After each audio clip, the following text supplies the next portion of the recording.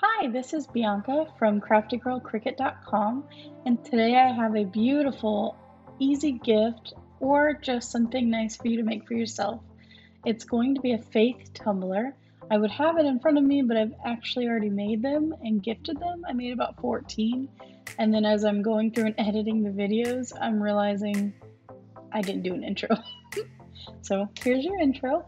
I'm going to walk you guys through the steps. We're going to start by cutting out our vinyl. Then we're going to clean our cup, weed out all the little pieces out of our vinyl, and then apply transfer tape. And then we're going to clean the cup with some alcohol and then add our vinyl. And then we're going to put this dishwasher safe Mod Podge, and I'll leave a link in the description box below. And it will allow your recipients, whoever you give this gift to, or just for yourself, it'll allow you to be able to wash it without that vinyl coming off right away. So let's get started. Oh, if you haven't already, please feel free to subscribe and like. It helps share my videos. It lets YouTube know that my videos are good and that others might be interested in seeing it. And so it's also just a really easy way for you guys to support me and share the love. All right, let's get started making these fun, beautiful tumblers. Find space open, we are going to head over to the projects tab. Then I am logged in as myself, so if I tried to type in faith over here, it wouldn't show up because it's under my projects. But you will be able to just type in faith under all projects and it should show up just like this. Then you're going to click it. It'll have 3 pictures of all the ones I've made, and then it will have an image of the image I made. So it'll also have a description. It'll have a link to my YouTube for those that are on Cricut Design Space that don't know. I have a crafting channel. Obviously you know because you're watching it on my crafting channel. It also will have the materials as well as the steps. So we're going to go ahead and click Customize. Now, if you know this is the size you need for your tumbler, you could click straight to make it, but I always suggest that you start with Customize because you may have a different size cup than the cup I was using, and if you're making it for something else, you know, this is such a easy to transition project where you could cut this out on iron-on fabric and now you have a pillow or a t-shirt or you know, an oven mitt, or you know, you could cut it out on permanent vinyl and have it on all kinds of different stuff. You could make coasters, you could make mugs, you could make I mean, obviously the list goes on and on because it's just a quote, so you can put it pretty much anywhere you want. I made this 4.5 by 4 for my mug because I basically took a measuring stick and measured the face of my cup and decided, okay, how far can this curl before I don't see the whole word? Because you don't want it wrapping all the way around the cup because then it's hard to see what it says. So you want to make sure that from here to here you can see the whole thing when it's laid on your cup. I like to use my sewing measuring tape, but you may not have measuring tape, so just do the best you can. Another way to do, if you only have like a ruler, you can take a piece of paper, lay the piece of paper from where you think your word should start and wrap it around to where you think your word should end. Then you take that strip of paper and you lay it on your ruler and it'll tell you exactly how much you need, and it will, you know, take out the confusion of the curve for you.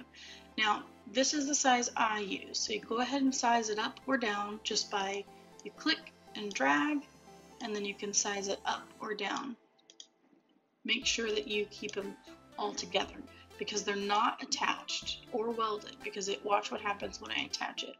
It changes it all to one color, and then when you go to make it, it's going to try to put it all together, which I'm not going to do because I have 2 different colors that I want to make. So I'm doing this in gold and these in white.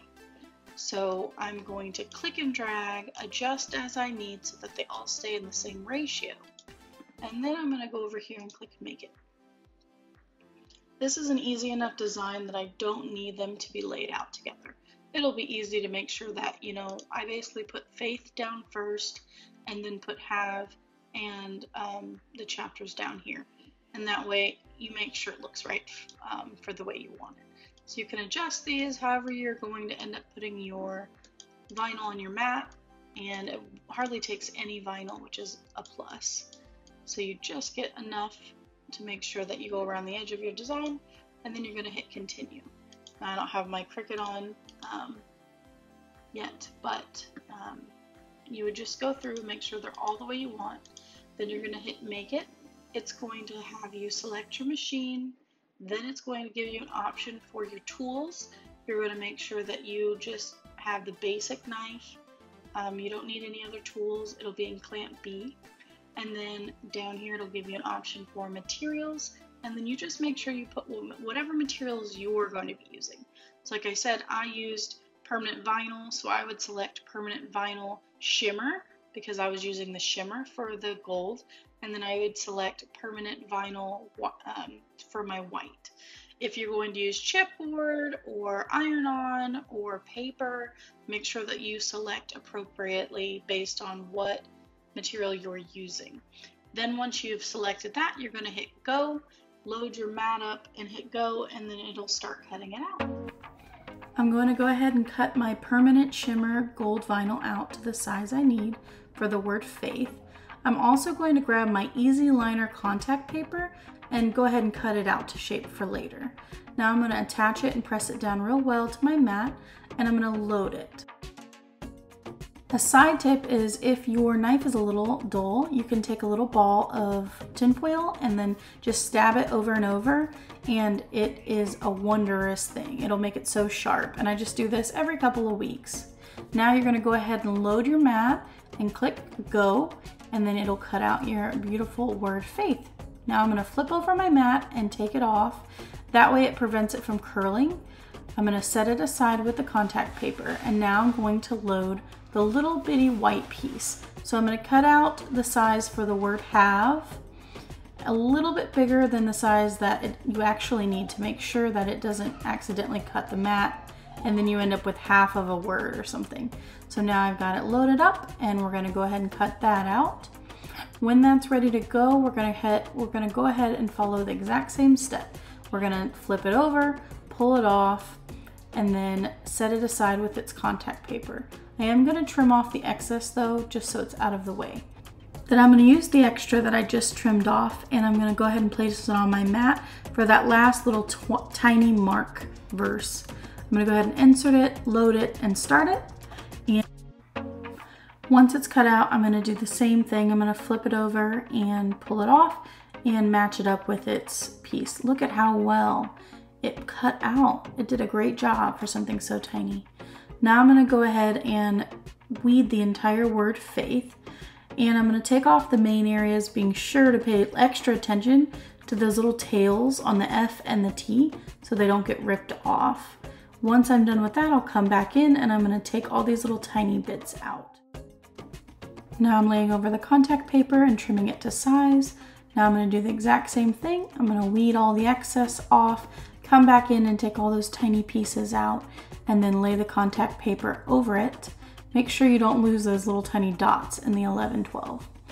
Then I'm going to do the same thing with this one with the contact paper, and then the final one, the word have. I'm going to weed out the little bits, put over the contact paper, and now I'm ready to go. Now grab your rubbing alcohol, wipe down your cup, and then start removing the backing to all your words. And now I'm going to go ahead and apply the word faith with some pressure, and then peel off the contact paper. And I'm going to repeat those steps with the word have and the Mark 11-12 quote. Once that's ready to go, we're going to go and grab our Mod Podge. I'm just going to take some of this dishwasher safe Mod Podge and a brush. I'm going to wipe down with a wet paper towel to make sure there's no lint. And then I'm going to go ahead and open it up and start painting a thin layer all the way around. You do your first thin layer, and then once you're finished, and you make sure there's no extra lying around because it's going to dry clear. So you make sure you get all that excess, and once it's ready to go, you just set it aside and wait for 1 whole hour. You let it cure, and then you're going to come back and we're going to do the second layer. Now for the second layer, you can see it dried nice and clear. We're gonna go ahead and do the same thing, but pay extra attention to the area that you have your design on, because you wanna make sure that there's no gaps in your coverage so that, you know, you don't want water getting in there. I still recommend hand washing, but either way, just make sure you get it really well all around the bottom of this cup. And then you're gonna let it sit and cure overnight, and then you're ready to go.